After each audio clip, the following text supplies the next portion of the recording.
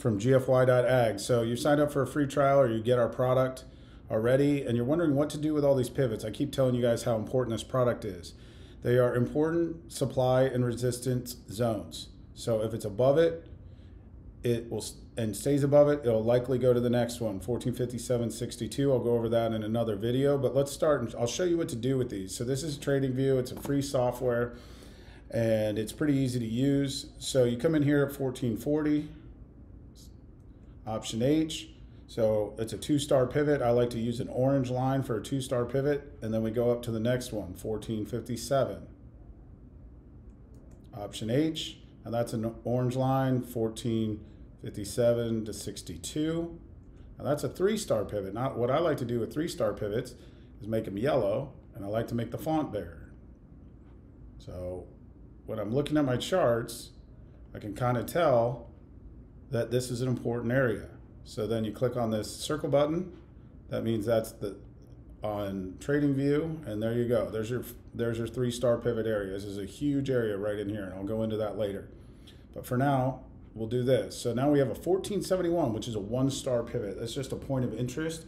What I like to do with those, and I'll show you this here in a second. 1471, bang. Now with those, I make a 1 point.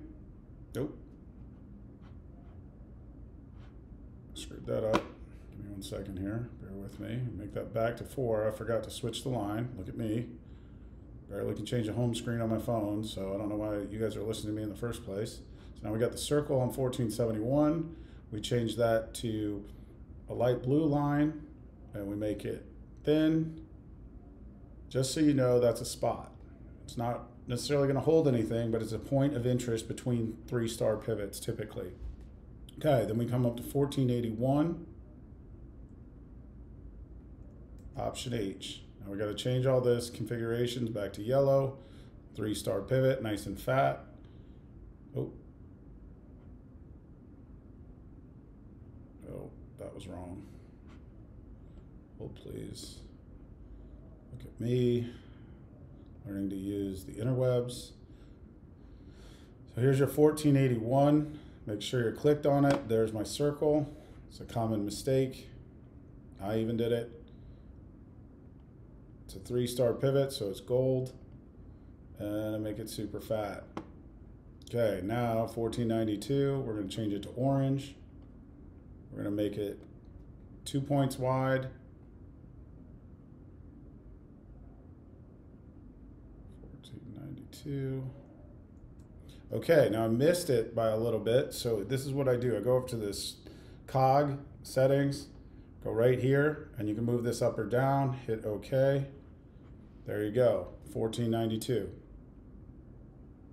Then we've got 1502,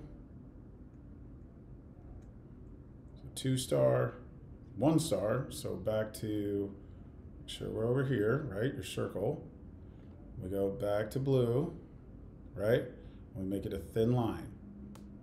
Just as if you're on a pivot or you're trading off pivots, it's likely to touch that other line. You can use that as an exit or just have a high likelihood that it's going to go there. Okay, Maybeans 1522 is a 3-star pivot. Let's go right up there and make it yellow and make it super fat. Oh.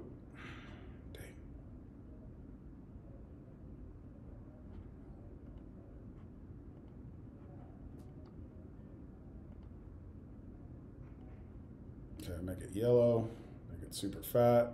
There we go. Then we got 1537, which is held over and over again. Make that yellow, because it's 3 stars. Or at that point, it was only 2 stars. So we're going to make that one orange. And we're going to make it 2-point font. And then that's all we have.